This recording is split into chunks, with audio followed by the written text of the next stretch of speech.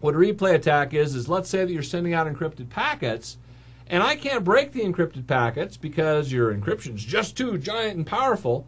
So what I'll do is I'll just replay them. So let's say that you have a client that's ordering 100 widgets and they're kind of pricey. I'll go in and I'll replay those packets over and over again. So order 100, then 100 more, and 100 more, and 100 more, and 100 more. And then before you know it, your relationship with that vendor has gone kind of south. So what happens with IPv6 is that it does this encryption on the fly, and as you transmit the information, if it's retransmitted, I can tell it's been retransmitted because the numbers don't match up. Well, wait a minute, according to our log, you sent this packet a while back. Why are you sending it again? It must be fake. And so it'll go ahead and throw these things away. So replay attack, because we have a signature, a sender signature on every packet, it's going to make it very, very difficult for anybody to try and do this replay. Now, it uses a thing called ESP. I know, you picture, with the tarot cards and all that stuff.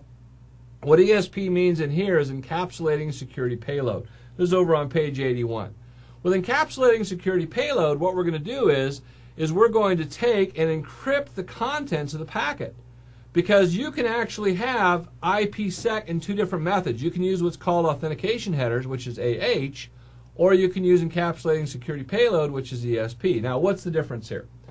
Well, Authentication Headers means that you're just proving that you are who you say you are. I have a digital certificate issued to me. You know, it's all been handed out by VeriSign or GoDaddy or somebody that says, yes, this is actually Doug Bassett. In fact, it even has my picture. I don't know if you can see it or not. Yeah, the lights are kind of bright. There we go. Has my picture on it. Now, the interesting thing about this is that what happens is that we keep half of this with the certificate authority that issued the certificate. So when you present your credentials, I will go up and I'll say, hey, certificate authority, you know, GoDaddy or Thwaite or something like that, is this digital certificate still valid? And I will compare the two pieces. And if it's not valid, I know that it's not you. Now, again, with authentication headers, it doesn't necessarily mean that my packets are encrypted. I can just say, hey, I want to authenticate it. I want to prove that you are who you say you are. And encryption is actually kind of a processor-intensive application. Maybe I don't want to actually encrypt it. We can still do that. We can say, hey, we're just proving that I am who I say I am. So if you're going up to Amazon.com, you're actually going to Amazon.com and not some middle-of-the-road place trying to steal your information. If we do want to encrypt, we use those Encapsulation Security Payload. And with ESP, what Encapsulation Security Payload does is it encrypts the information, but it also lets me know if it's been changed.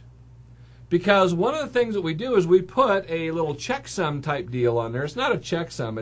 It's more of a kind of a thumbprint that says it is from who it says it's from, and number two, it'll tell us if anything has been changed.